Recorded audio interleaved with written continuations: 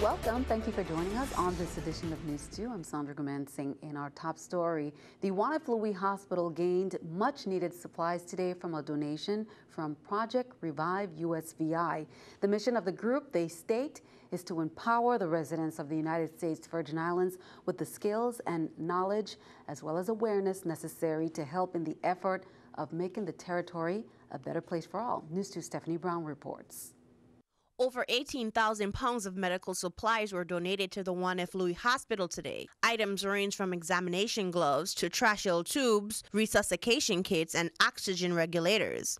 Through a relief fund group entitled Revive USVI, founded by John Dima, a Virgin Islands-raised lawyer residing in New York, funding was raised to purchase the supplies. And we have facilitated along with one of our partners, Revive. They're also doing an incredible job in terms of hurricane recovery and relief. And we paid for the shipment in conjunction with Revive to get the goods here. The Wanaflui Hospital has experienced challenges with its sewage drainage system, which $3 million was appropriated for repairs.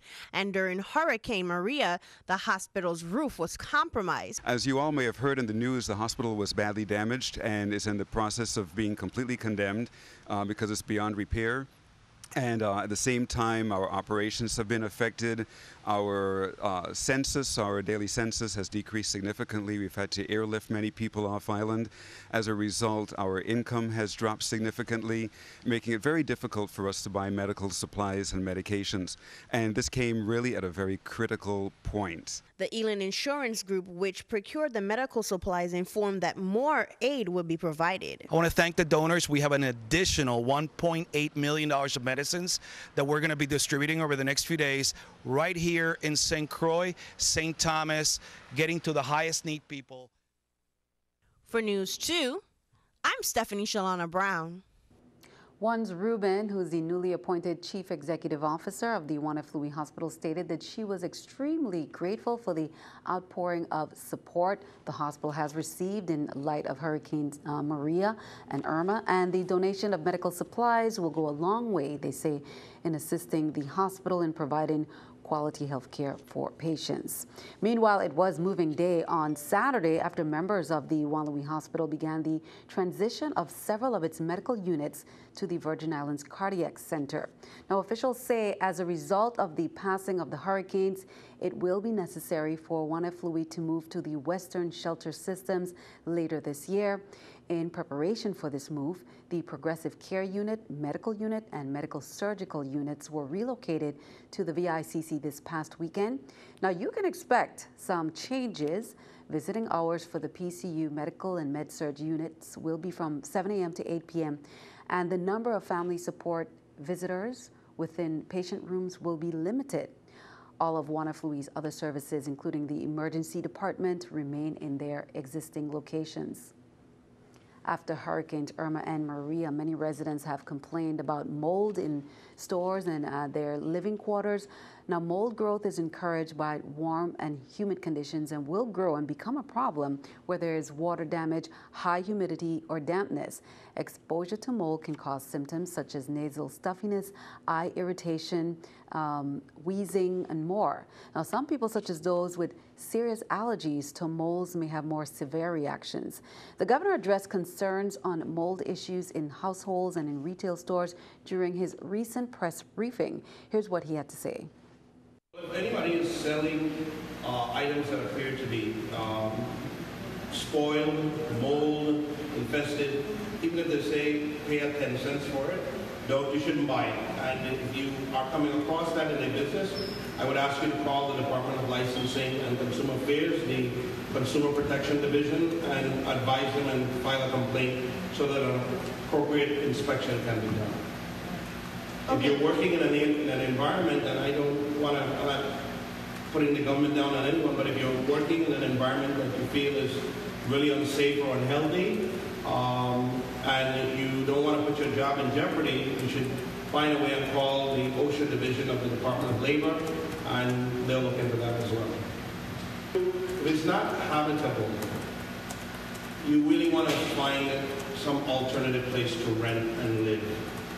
But you don't want to stay in an inhabitable place and then say, this is what you should charge me because of the condition of the property, or you should let me live here for free.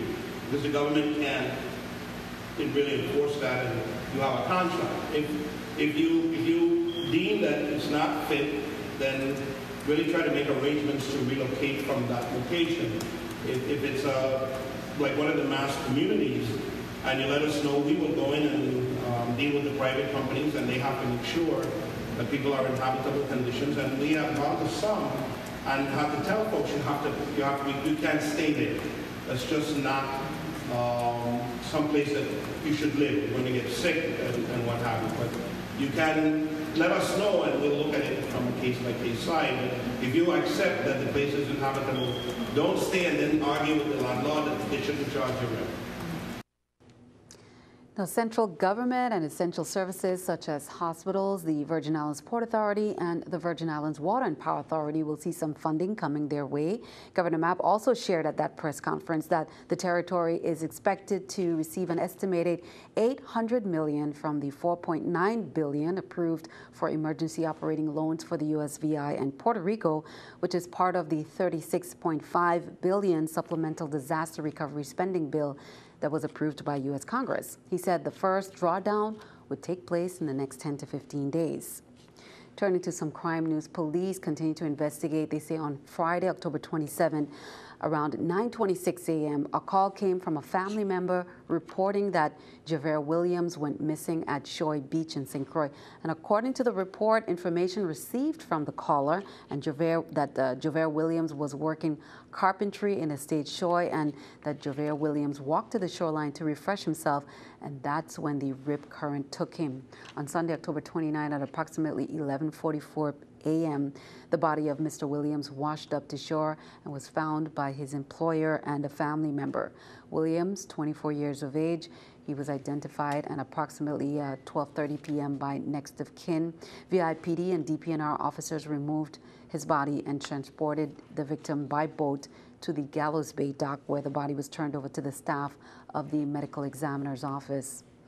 Well, September is designated as Domestic Violence Awareness Month, and since Hurricanes Irma and Maria, there has been a number of reported domestic violence disputes, and Governor Mapp had made mention to the 3 incidences out of many during his recovery news briefing, even mentioning to residents to get out of abusive relationships and to seek help. Now, due to both Category 5 hurricanes, many planned activities to bring some awareness to the cause that were postponed. However, they asked you to pay attention to the awareness. But one thing that was postponed included the NEW conference that takes place on both St. Croix and St. Thomas. Here's more. Domestic Violence Awareness Month is observed yearly since 1981 in September. The campaign focuses on connecting agencies and people that work together to end violence, celebrate those who have survived, as well as mourn those who have died. Emanuela Perez Casillas lost her best friend in a domestic violence dispute in 2009, and over the past 3 years, through her organization, Lady Leaders, alongside the Virgin Islands Domestic Violence and Sexual Assault Council, female high school students were provided enrichment courses to reinforce the importance of self-value and to pinpoint negative attributes in relationships. Domestic violence is like any other violence. It is always spearheaded when you are in situations where you feel more threatened or less safe, and it's just the same effects. I believe that in the Virgin Islands, even though they say that we are doing a lot of awareness, I don't think we do enough of prevention. We don't do enough around domestic violence in regards to addressing these issues at younger stages in the dating process or younger stages in the relationship process. Since the impact of 2 Category 5 hurricanes hitting the territory, some residents have been dealing with uncomfortable home situation. VIDVSAC has been working to provide assistance to those in need. We were able to put out PSAs talking about things that can be done in terms of going to the Department of Human Services if you feel that you need to talk to someone or get assistance. Go to the Women's Coalition because they're open and they have counselors that can also assist individuals along with family members. For News 2, I'm Stephanie Sholana Brown. The Virgin Islands Domestic Violence and Sexual Assault Council further informed that their services are available on St. Croix. They are operating at the St. Croix Foundation building in Christiansted. The NEF conference will occur in February of next year. Be sure to count on 2. We will keep you updated. Keeping our eye on the economy, let's take a look at the stock market watch at the New York Stock Exchange.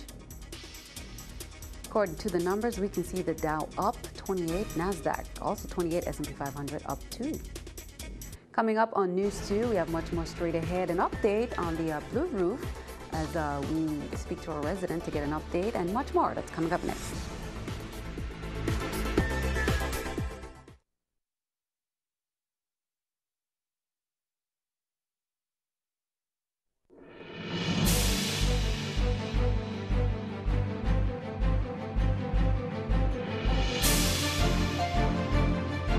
Welcome back. Here's an update. Claire Roker's home, her home roof was badly damaged from Hurricane Maria, and she sought assistance from the Blue Roof program. Initially, she purchased her own beams to be qualified for the Blue Roof program, which at the time only covered roof with less than 50% structural damage.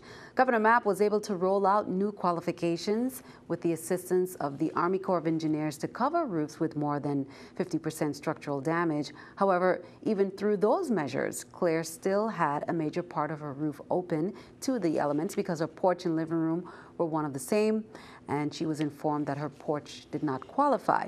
Well, after seeing her story on News 2, the Army Corps of Engineers reached out to Claire, and she expressed some joy, even though the contractors have not gotten back to her houses yet. Here's more. I was, because of the damage that was being done inside the house, because right now the rooms where the damage was done is unlivable. I'm not going to be able to live back in that house unless it's totally clean or either the house is being condemned. Well, the inspector was Mr.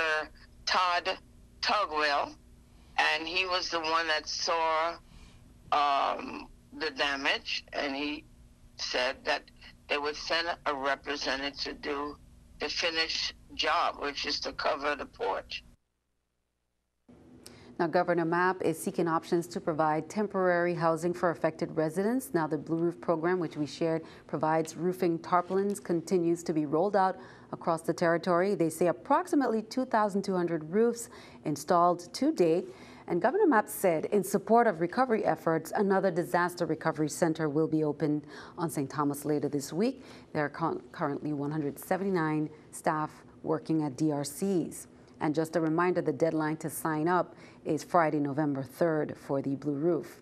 Well, as recovery efforts continue, WAPA advises residents that it is necessary to shut off the standby generators when line crews are in your neighborhood restoring electrical service. A standby generator, they say, has the potential to backfeed electricity.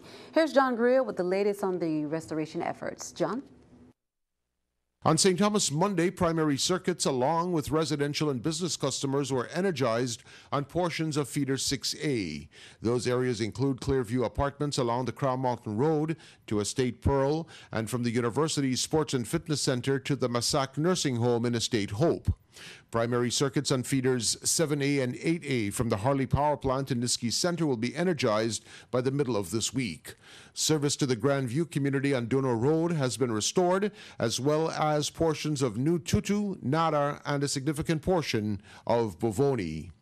On St. John, crews reconstructed primary circuits on feeders 7E and 9E Monday, and customers in the Pine Piece area of the island had electrical service restored. Crews are also working to re-energize the Keneal Bay and Weston resorts by the middle of this week.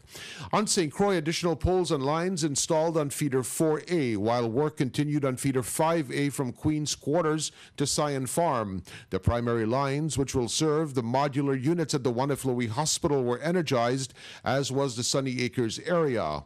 On the western end of St. Croix, more primary circuits were built from the police station towards the post office, as well as in Hannah's Rest and in Estate Wim. Additional portions of feeders 6A and 6B will be energized this week, the Gallows Bay area within 2 weeks.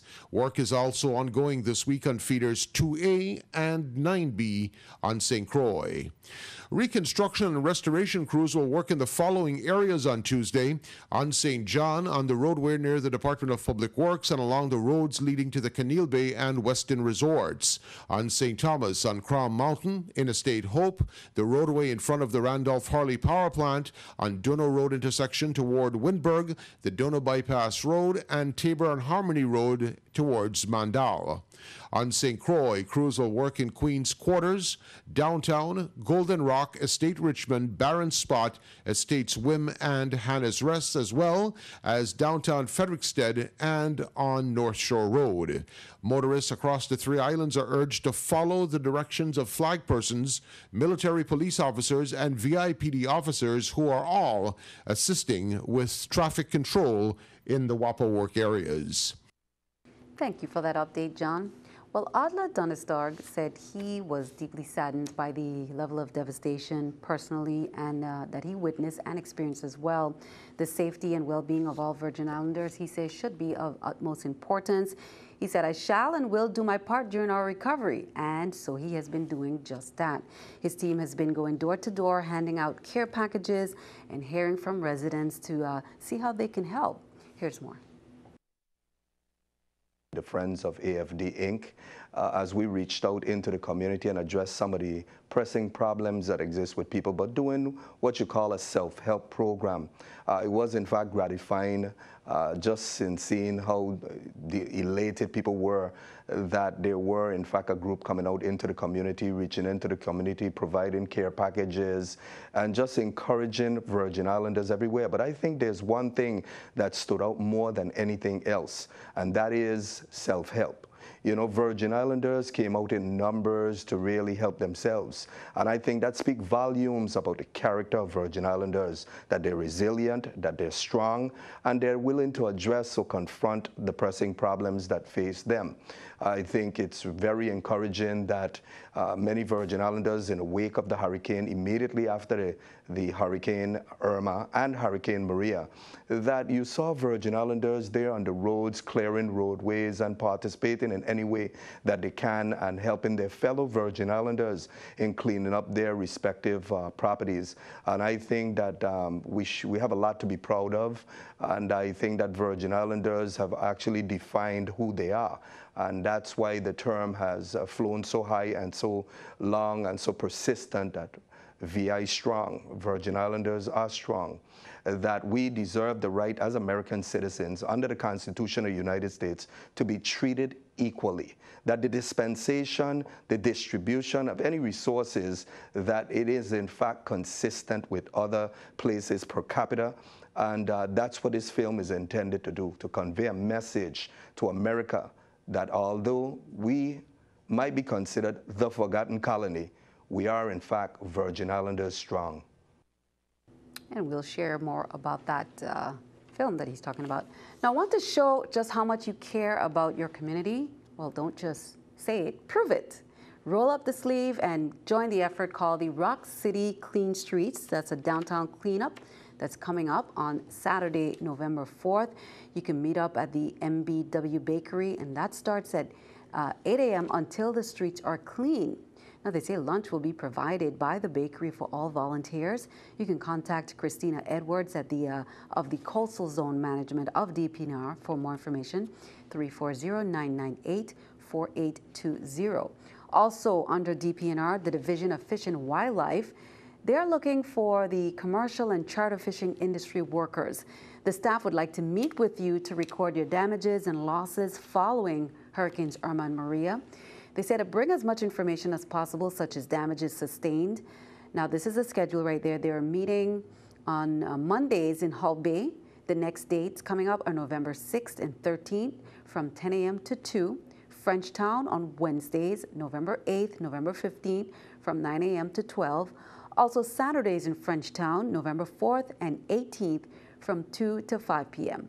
The DFW office in Red Hook, Fridays, November 3rd, November 10th, November 17th from 10 a.m. to 2 p.m. Cruise Bay St. John, Thursday, November 2nd and Tuesday, November 7th from 10 a.m. to 1 p.m. On St. Croix, it's at the DFW office Mondays and Fridays, November 3rd, 6th, 10th, and 13th, as well as the 17th.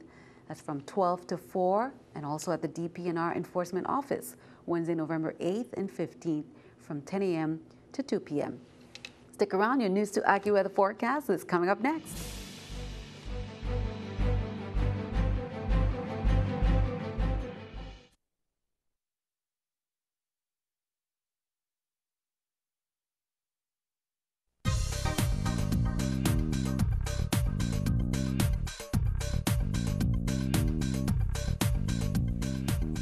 Good evening. Hopefully everybody had a fantastic day out there today. We certainly do have some great weather. Taking a look at the satellite, there's really not much going on at all. Puerto Rico, we could see a couple of showers, some storms in the evening because of all that daytime heating. Other than that, it's staying pretty pleasant. Looking forward, we don't really see much coming in our direction either. So it's going to stay like this through at least the end of the week.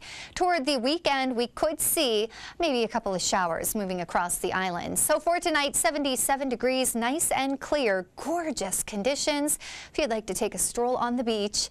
Tomorrow in St. John, 86, mostly sunny, very nice conditions. St. Thomas, 86, and also in St. Croix, 88 degrees, mostly sunny, which is great weather if you are still rebuilding from some of those hurricanes. We'll have some good weather for that. The Atlantic side, we do not have any kind of marine advisories to tell you about. The waves are 2 to 4 feet. The winds are coming out of the east from 10 to 15 knots. The Caribbean side, waves 2 to 4 feet. Winds out of the northeast from 10 to 15 knots.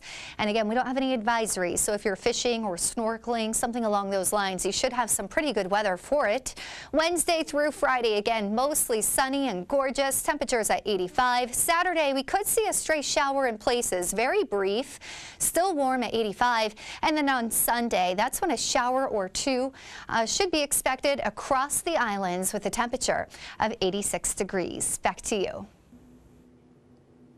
Not too bad. Thank you for that. Nikia Christopher of Grapevine Summer Learning Academy shares his typical VI weather right there. Sunshine, clouds, and palm trees swaying in the wind, Nikia. Thank you for that. Send us your News 2 weather picture too. News 2 via 4611 Tutu Park, Suite 300, St. Thomas Virgin Islands 00802. And that is all for this edition of News 2. We'd like to thank you for joining us for all the latest. I'm Sandra Guman saying have a wonderful evening. We'll see you next time.